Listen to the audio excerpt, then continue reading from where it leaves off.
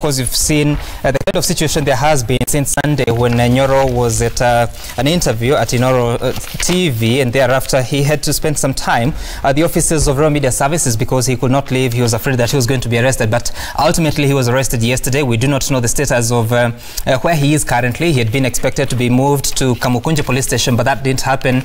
There were reports that he had been taken to Makui police station, but as we speak now, we do not know his exact location, but we expect that he'll be arraigned in as far as facing whatever charges that the police may prefer. We have seen a statement from the police saying that the events at the Gitui Catholic Church were regrettable. But I just want us to begin the conversation and say, so a member of parliament is involved in such chaos. First of all, why would that happen at a church event where there are claims that someone who was not invited, then they go and engage in a fight because they belong to different camps of the Jubilee Party? Exactly what is happening, and why aren't politicians able to be the example that they need to be to the society?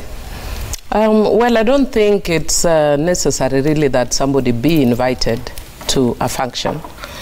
So if he was not invited and it's a church function and is the area member of parliament, he has every right to go there. But having gone there, then he has to behave with decorum, because that was not his function. And even if he wanted to, you know, exert his presence, it has to be in a civil manner, especially in a church. But even having said so, I have been in my own constituency where people have said, you know, we don't want politics, we only acknowledge you, and I sit and go on with my life. So it's not a matter of life and death for you to be acknowledged, even as an MP if you're there. So one of the things I can say is indeed the events were regrettable, especially in a church. Right. And I'd encourage my own colleagues that even when we want to continue with our usual bad manners, at least let's leave them outside of church. It's very, very unfortunate. It's regrettable, and unfortunately, since I wasn't there, I can't say who is right, who is wrong. I can only make, you know, deduce what happened from what I've read and what I've seen. And I think whoever was involved in that, in the fracas, it was unfortunate. But having said that, I want to say that I'm glad he's now born again, speaking the same language we have spoken for years. And I'd want to say that even when he's being... oh, this Nyoro is born again now. He is born again because of the way he's speaking. We have consistently, as a party, spoken for the rule of law and say that people must be treated fairly and our police must respect everybody's human rights. And I was listening to him and I'm like, did I die and I'm now in heaven and this is, I'm watching things from another planet or what? Because I can't believe that was Ndindi Nyoro speaking like that. And so I would want to encourage our politicians that be pushed and inspired by ideology. You never go wrong. And I'm hoping even now that he has some ideology is anchoring his passion on.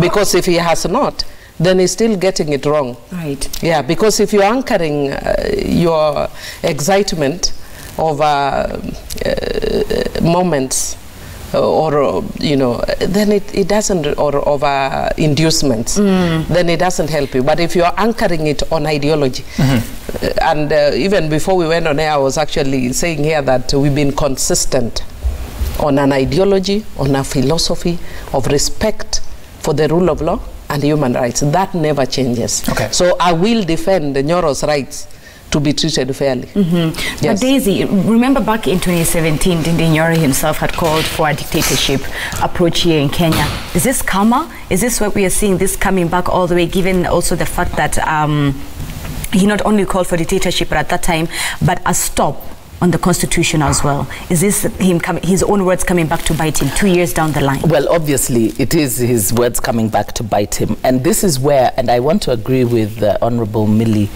that leaders must be very careful in the things that they call for. Because in calling for a dictatorship, you have to be willing to have that dictatorship exercised against you by somebody who either your opponent or your enemy. So, you know, you are calling for it because you feel that the status quo favors you. And at that time, the status quo favored him. And of course, the law or the enforcement of the law was being applied in a partisan manner. Whereas on the other side, as Millie says, that, you know, they were saying that the fair application, because we saw what happened in 2016, 2017, how opposition were treated. We saw the kind of drama, members of parliament being waited for outside studios. You heard Millie's account of even how her own vehicle was shot at, you know. And I think that this is where we need to begin to ask questions as Kenyans. Is the law applicable only when you are favoring one side, you know, or when you favor status quo? And this is where the questions must be asked to the Inspector General of Police, because he's not supposed to be moved by political arm. He is supposed to be moved by the rule of law, so that it is not because a certain member of parliament right now certainly doesn't favor status quo, therefore the law must be applied. Because we saw several members of parliament during the election time who were members of the administration breaking the law in the full glare of the police, and nothing was done to them. We have seen recently, yes, and I'm not justifying, I'm not saying that what Ndindi Nyoro has done is correct, but just recently we saw another member of parliament, from Nyeri, disrupt an event where a cabinet secretary was addressing the people, disrupt with goons, yet we didn't see. Do you mind naming the said member of parliament? Well, I'm sure you can get into your clips and see which member of parliament I'm speaking of. But we have seen it happening. It happened in Central. They descended upon an event with goons, but we didn't see that member of parliament being arrested or even his arrest being called for. You know, so it is true that today, Ndindi Nyoro is on the right side of the law, but because the law is being applied unfairly to him, the same thing that he was calling for other members is now happening. I find that interesting that you should say that. So members of parliament and leaders, first of all, there is no place for this kind of hooliganism. That must be stated. Because on the one hand, if members are coming to their constituency, because I imagine if I go to Honorable Millie's constituency and I'm trying to sideline her, she would have something to say about that, you know. Although it should not be done in a manner as to suggest that, you know, hooliganism is encouraged. But I think that we must also understand that what we are seeing is politics at play. All right. I find that interesting that you should say that Ndindi Nyoro is being treated unfairly. And I want to pick it from where the... I'm not saying that he's being treated unfairly. I do think that the police should, even when members of parliament behave in a disorderly manner, they should actually be brought to account. That must happen. But it must happen at all times. It shouldn't be applied to one side because this side favors status quo. So when they run amok, they're allowed to run amok the way we have seen, you know, and when the others who apparently have somehow fallen out of favor, then suddenly the law is applied to them. What I'm saying is that there must be fair application of the law at all times, whether members of parliament, whether citizens, if they are behaving in as like hooligans, disrupting, you know, events, they should be dealt with, you know. But it shouldn't be that one side is allowed to disrupt and get away with it, and the other side, when they disrupt, then a very strong arm of the law comes upon them. Let's speak to Senator. Maybe can I just say something before you do? Let's allow her to weigh in on this. Senator Judith Pareno. So we see Kimani Ichung'wah and Kipchumba Murkomen as well as Cusody going to Kamukunji police station and saying that Ndindi Nyoro is being targeted because of his dalliance with the presidential ambition of Deputy President William Ruto. Exactly how are politicians supposed to be treated? We saw Alice Ohome say that before you arrest a member of parliament, you need to write to the speaker. I don't know whether that is true. How are politicians supposed to be treated, especially those that are elected? For me, I don't think that the law should be, the law is law for everybody. So it should be the rule of law. It's whether you're a politician or not. If you go to a function, suppose it was just an ordinary man going to that function and disrupting, the same thing would have happened. So for me, I think it is a no for a politician to just go, even if it is in your constituency, and you go and interrupt a function that is going on. I don't think that is right. The fact that you're a politician does not give you a right to disrupt. So for me, while he has his rights once he's arrested, and he can be bonded out if he's bonded out, he doesn't have the right, just because you're a politician, to interfere in an activity that is going on in your constituency. So I cannot say that politicians should be treated differently from every other mwananchi when it comes to the application of the law. The issue of Alice Wahome's comment. Yeah, for Alice Wahome, I don't know where she's getting that law, because to me, I know the Constitution of Kenya treats us equally, whether you're a politician or not, whether you're a woman or whoever you are. In fact, to me, there is nobody who is above the law. So they should all be abiding by the law. And I'm not saying that he cannot go to functions in his constituency, but he should, in fact, he should be invited. If it were me, I would not storm anybody's function in my constituency. I would allow them to go on freely. All right. And Honorable Millie, you wanted to say something, but as you do that, I want to read an excerpt of the statement that was issued by the Bishop of Murang'a Diocese, that is Maria Wainaina, and that is to do with, it is now quite clear to us that church leaders and to most people concerned about respect and honor of the ministry given by the church, that many politicians think differently about the value of gatherings of Christians. For many, such gatherings are taken conveniently as platforms for self-interest and self-proposition in elective positions. I feel that this incident was a strong confirmation of the reasons to limit time and pace offered to politicians. Of course, now he is reacting to what has happened at Gitui, and he appears to have been observing different incidences, or rather incidents. So as a politician who obviously you would want to attend church and speak to your constituents when you do, how then do you balance between your political ambitions and the value of a church gathering? That's up to the church. That's really not up to, yes, that's not up to politicians. But I can give you, I've been a member of 2 churches, Nairobi Pentecostal Church, I was a member at one point. I don't know whether they've changed the practice, but Nairobi Pentecostal Church, Moi used to be a regular attendee, and every time that he went, he was never given chance to speak. A whole president, when he was a president of Kenya. I'm sure offers were made to him, but he said no. No offers were made to him. That was the policy of NPC when we had Pastor Dennis White and even shortly after. And I have been, after that, a member of the Seventh-day Adventist Church. And I can tell you it's unfortunate that they have their own internal politics now, especially at Maxwell. And for the longest time, the Seventh-day Adventist Church has not allowed politics. Even when I go to my constituencies, a lot of times, they just say, we acknowledge the presence of Mheshimiwa. And you worship and go your way. But they don't give you the platform. So really, the church should not lament. The church has encouraged this kind of thing, and it is up to the church to put the house back to order. So should the church then stop? It is the church. It is not politicians. There is no way that the church should be pushing this back to politicians.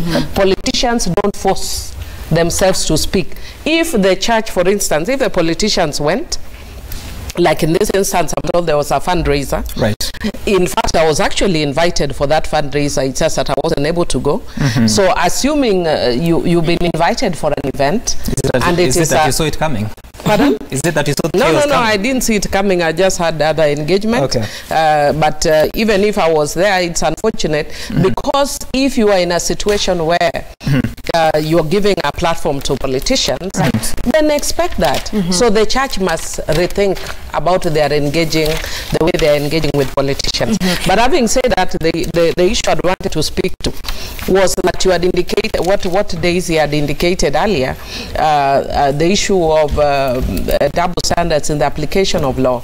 And I do not encourage any double standard in the application of law.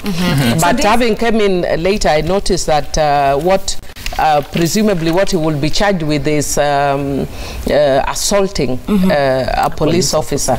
And if indeed he assaulted a police officer, and the Nyeri member of parliament you are talking about also assaulted a police officer, then the both of them should be arrested. Right. So it's a case of no, I'm a lawyer, so I use I use my words very carefully. I said allegedly. Okay, I'm a lawyer. Okay, let's bring in Honorable Priscilla Nyokabi. It's good to have you with us this morning. She's the commissioner with the National Gender Equality Commission. You found us in the middle of discussion of the current arrest and drama around Member of Parliament for Kiharu Ndindi Nyoro. Just to rope you into the conversation, the internet, should I say, reminded us of a very specific clip during a special Senate sitting that Honorable James Orengo talked in, and he said that one day the government will come to eat its own. Is this it? No, I don't think the government is eating its own. I just think that there must be a bit of order. And when chaos come out in church, or fracas and something like that, it's way too early for the very heated campaign processes. So just a bit of order. I don't think this is what James Orengo meant, that the government will eat its own people. The only thing is that the rules should be enforced standard. I see that the Catholic Church has already responded. The bishop has already said that there won't be political activities in church. I just think that a bit of decorum in terms of how we manage ourselves in church is what is required. Once you have a platform to share your views, I think just do exactly that. It is a matter for debate. I don't think you need to fight anyone. Just give your views and let the other person give their own views. I think that tolerance, political tolerance, is what we're going to need increasingly. I allow her to give her views and I have a chance to give my own views, and then the public and the congregation can decide who between us is the right person to follow. But there shouldn't be altercations or any fights between members. Commissioner, you said that it's too early for politicking. I find that quite telling, bearing in mind that the leaders allied to Ndindi Nyoro, wow, finally he is allied to someone. Some people allied to him, and they say that they fear that this is because of his time, the ambition of Deputy President William Ruto. I mean, why would you say that? Is it just a confirmation of what their fears are? I don't think so, because I personally think that if people are coming to your constituency, as was happening in Kiharu, allow them. You are the member of parliament for the area. You will have a lot of time with the same people to be left to explain to them whatever it is you want to explain to them, including your political affiliation. There was really no reason. There is no reason for two groups at this point in time to meet in the same church. The church will be available next Sunday. You can come back and tell them what you want to tell them. So that's the sense in which we say it's a bit too early for that very heated, competitive political campaigning, 3 years way before the next election. I think what we should have now, and which is what we have accepted in our politics, is the role of church in leadership, and the role of church in politics, and the role of development harambes, like what we've always had from the past. And maybe a question that we probably need to go back into is whether leaders should be participating in harambes at all. That is where the law ought to go, that in between the electoral cycle, we don't have a lot of political campaigning in churches, and especially those harambes. Remember, they are related to corruption, they are related to many other things after that. So this is just a symptom that we are dealing with. Otherwise, the decay is on many fronts. This is like it's like a tooth with a cavity. By the time you see the cavity, there's a bit of decay going on in there. All right, and I want us to transition to the next topic, and I want us to look at the political party democracy. We understand that the Kibra by-election, if you look at what page was that? That is page 7 of the Standard. You'll see the 7 clear to run in Kibra by-election.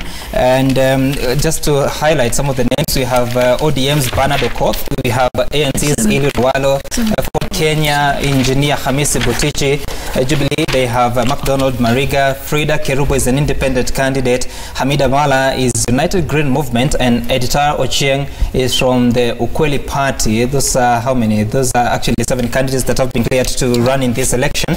And I want us to globalize this and talk about the political party democracy. And first of all, what was your experience, Senator Judith Paren? Of course, there was quite of a suspicion before the by-election, the primaries in Kibra constituency.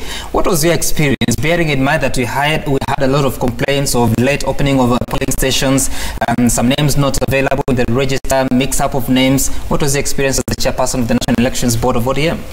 I want to say that with all that I've gone through as chairperson of the Election Board of ODM, this was one such great experience for me. We had a very smooth exercise, no violence, no other instances other than one issue of a register where they said some of them were missing. We were able to later on provide registers, noting that Orange was just next to Kibra. I was able to just provide what they needed. We used all the IBC gazetted polling stations, 180 polling stations. We had security for the first time in each each and every polling station. I've done elections in this party for so long, but this time we had such great security, and not too much of it, but just enough for us to be able to do our exercise. Right. This is the first time I have received a lot of congratulatory messages. Pareno, this is what we want. Thank you so much. I couldn't believe it. But I want to say that we spent so much time preparing for it. We had like 2 weeks to prepare. At the first time we had to postpone it because we could not do alongside the census. And we had an engagement with the candidates and agreed on the rules of engagement. So one lesson that we need to pick from this: first of all, we must have security at all times as we do our operations. That is very key. Secondly, we must have time to prepare for elections, if we party elections. Last time we had such a bad experience because ODM, in our rules, in our constitution, we have proposed to do staggered nominations so that we manage them well. But IBC just came up with a rule and said, no, you cannot stagger them. Yet, this is a political party. Give you a timeline within which you're supposed to conclude all of them. We wrote a letter and told them we want to stagger nomination over a period of 6 months so that we do it right this time. That was in 2017. And we amended our rules. And they say you operate within your rules. We amended our rules to reflect that, just that. And we notified them. And they said, fine, operate within your rules. Came that day when we were starting. They actually said, no, do it within a week. And you're doing the whole country within a week. And it is ODM that has all the support. What was the reasoning from IBC? I mean, they're not here, but you can tell us what the reasoning was. They were just not reasonable enough, because why did they allow us to operate within our rules? Then again, you come and disrupt our rules. Yet this is a political party that has power and can manage their own activity. So, of importance to learn from this particular exercise is that we had one constituency, concentrating on it, all our efforts on it, and we did it right this time. So time and operating within the political party's rules, it should be something that we need to look for. Right. And that issue of security, so that then you are able to operate, because sometimes, of course, they have always said, operate, but those that are in the field are the same ones who mess you up. They disrupt it, they kick those boxes, they even kidnap candidates, turning officers, the candidates and their supporters. But this time our candidates behaved so well, not a single issue, even a single incident, even during their campaign period. The same even during that exercise. And they called us and said, yes, we have this issue, please address it. And we kept addressing as we go. So I want to say that the time that we do our exercises is important, and the issue of security is very important. Right. So Daisy, as an observer, someone who is outside looking inside, were you confident with how ODM carried their party primaries over the weekend? Is it something, have they set a benchmark for other political parties here in Kenya? I think, in fact, I was congratulating Honorable Pareno in the waiting room because, like she says, everybody has been very impressed by the way the party primaries. Absolutely. And not only that, I think we also should congratulate the candidates who were vying for the position, because they accepted the outcome. Right. Because you see, in Kenya, it has been such that when you do not win the party nomination, you allege all manner of malfeasance, and then people defect, and it causes a lot of chaos. So I think, for me, that is something that we need to appreciate, because being in a political party, I don't think people understand, especially with the way our parties, they are still nascent political parties, to be able to carry out such an exercise in a credible manner to the satisfaction of everybody, given the sense of entitlement. I think we need to encourage that kind of thing. And I'm hoping that even as the candidates go out into the field now, to campaign, that we will see the same decorum, that candidates are going to respect the rule of law, they are going to respect the electoral codes of conduct, and engage in such a manner as not to cause chaos. Because, there's that general expectation that when elections come round, there's just general chaos. Laws are suspended. So I hope that we are going to see the same obtaining, during the campaigns for the elections. All right, and Honorable Millie, of course, I remember last week when we were together, we were talking about the political parties register, that there is, of course, there were so many challenges in rectifying that, which you've not responded to, but you'll get a chance to.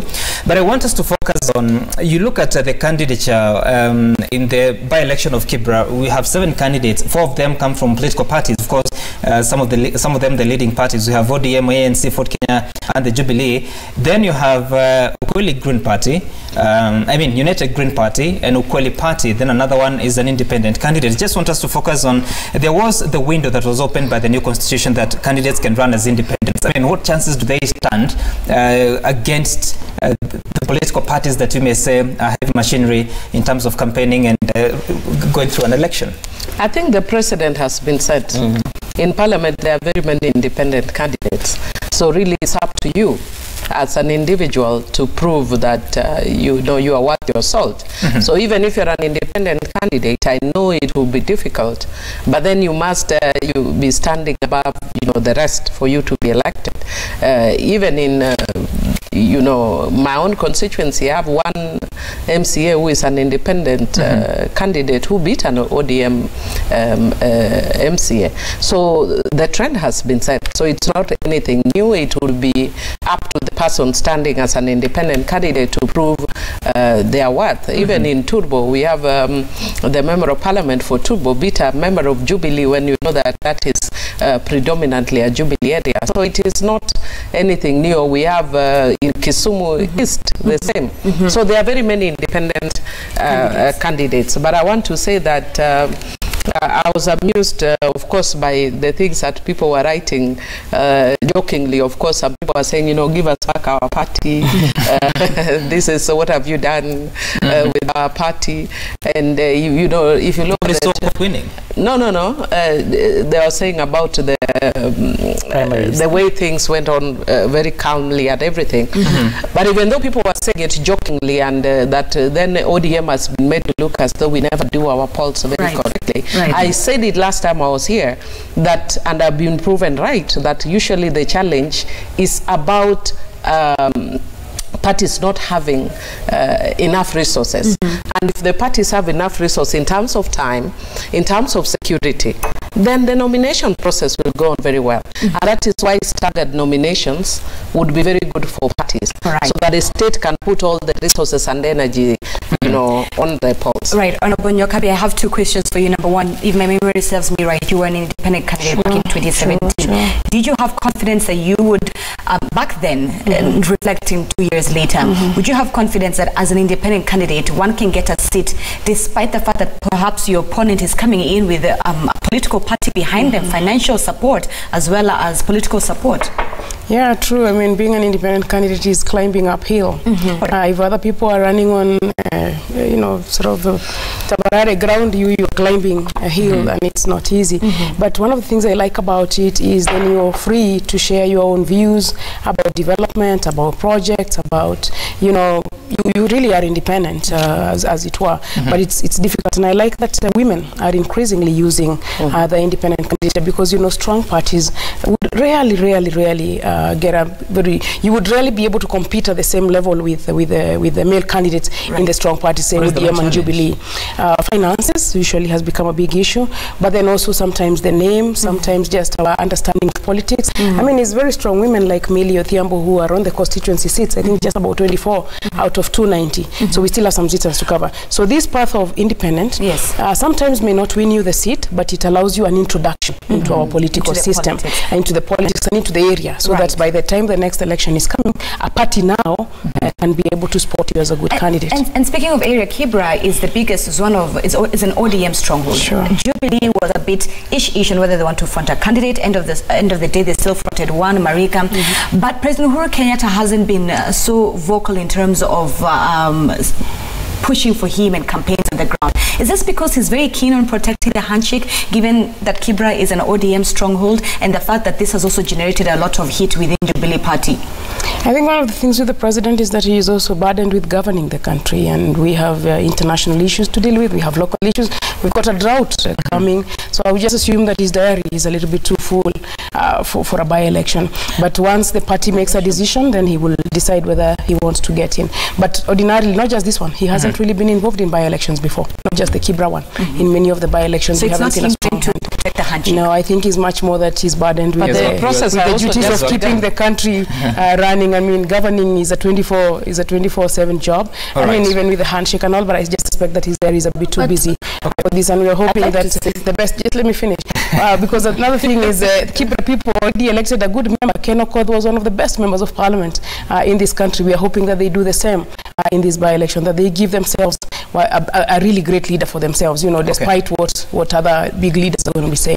All right, I want us to close to this topic. We'll start with you, Daisy, just briefly.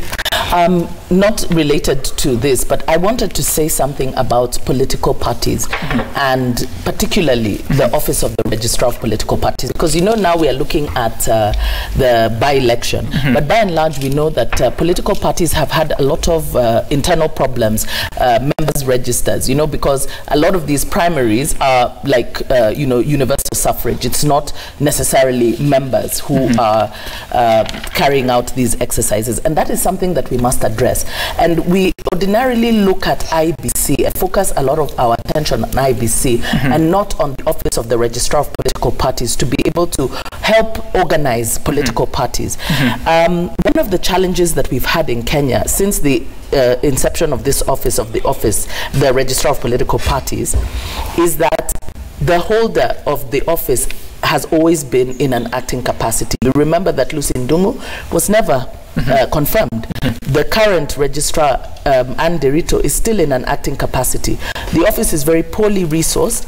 I'm not certain that it is devolved, and if it is devolved, to what extent that it is able to give the necessary support to political parties. So while we celebrate how the elections, the nomination exercise has been carried out, and Honorable Pareno has talked about, you know, the security and everything, the bigger challenge comes when we are at a general election stage and we have a multiplicity of political parties.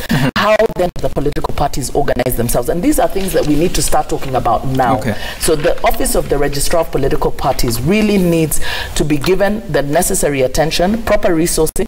We need confirmation of the registrar, because at least the registrar has security of tenure, and therefore will be able to work with the political parties to sanitize the political environment and make sure that political parties abide by their rules, because this is just one exercise.